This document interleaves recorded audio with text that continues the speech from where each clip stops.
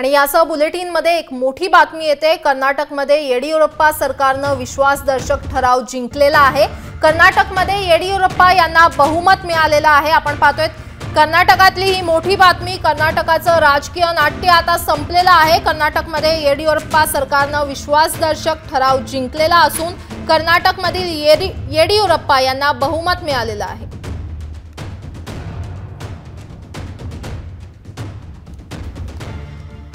कर्नाटकमध्ये आज येडियुरप्पा सरकारचा विश्वासदर्शक ठराव मांडला जाणार होता आणि आता विश्वासदर्शक ठराव हा कर्नाटकातील येडियुरप्पा सरकारने जिंकलेला आहे आणि कर्नाटकमध्ये येडियुरप्पा यांना बहुमत मिळालेलं आहे।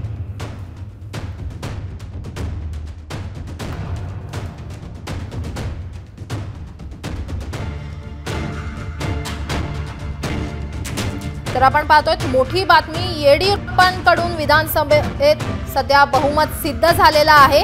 येडियुरप्पांनी विश्वासदर्शक ठराव जो होता तो आता जिंकलेला आहे। याबाबत अधिक माहिती देण्यासाठी आमचे प्रतिनिधी नितीन सुलताने आपल्या सोबत आहेत।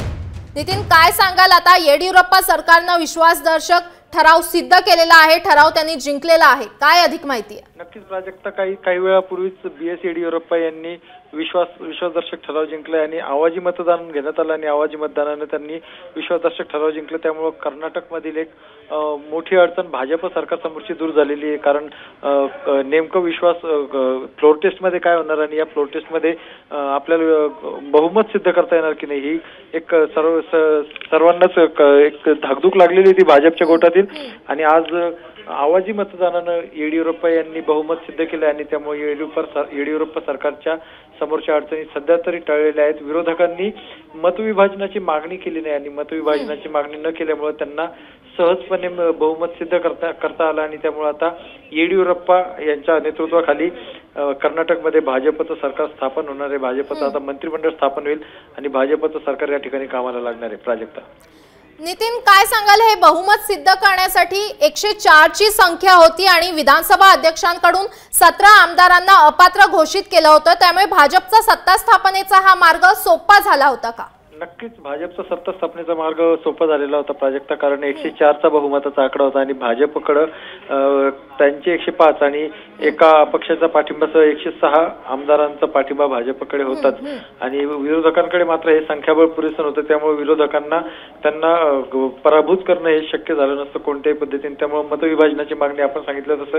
त्यांनी केली नाही। मात्र या मतदानापूर्वी जे काही संसदेमध्ये भाषणं झाली त्या भाषणादरम्यान कुमारस्वामी यांनी बोलताना घणाघाती आरोप केले किंवा काँग्रेसची सिद्धरामय्या असतील यांनीही बोलताना अत्यंत आक्रमकपणे भाषण केलं आणि एका प्रकारे येडियुरप्पा यांना आवाहन केले की तुमच्यामध्येही तुम्ही जे बंडखोर आमदारांच्या पाठिंबावर एकूण सरकार चालवण्याचा प्रयत्न करता हे तुम्हालाही सोपं होणार नाही, त्यामुळं तुमचं सरकारही फार दिवस टिकणार नाही असं एक प्रकारे त्यांनी इशारा दिला येडियुरप्पांना। आणि त्यानंतर कुमारस्वामी यांनी सांगितलं की मी 14 महिने जे काही सरकार चालवलं ते सरकार अत्यंत प्रामाणिकपणे चालवलं। आता तुम्ही सरकारमध्ये आहात तर लोकांच्या कल्याणासाठी आम्ही तुम्हाला मदत करू, आम्ही तुम्हाला विनाकारणचा त्रास देणार नाही, अशा प्रकारे एच.डी. कुमारस्वामी यांनी येडियुरप्पा यांना एक शुभेच्छा दिल्यात। मात्र भाजपनं अखेर त्यांचे जे मिशन होतं कर्नाटकातलं सत्ता स्थापनेचं ते पूर्ण केले आणि बहुमत सिद्ध करून आता ते सरकार स्थापनेला मोकळे झाले। नक्कीच नितीनजी, धन्यवाद दिलेल्या एकंदरीत सविस्तर माहितीबद्दल। तर आपण पाहतोय कर्नाटकमध्ये आता राजकीय नाट्य संपलेलं आहे। कर्नाटकमध्ये येडियुरप्पा सरकारने विश्वासदर्शक ठराव सिद्ध केलेला आहे आणि हा ठराव आता त्यांनी जिंकलेला आहे। येडियुरप्पा यांना बहुमत मिळाल्याने आता विश्वासदर्शक ठराव त्यांनी जिंकलेला आहे।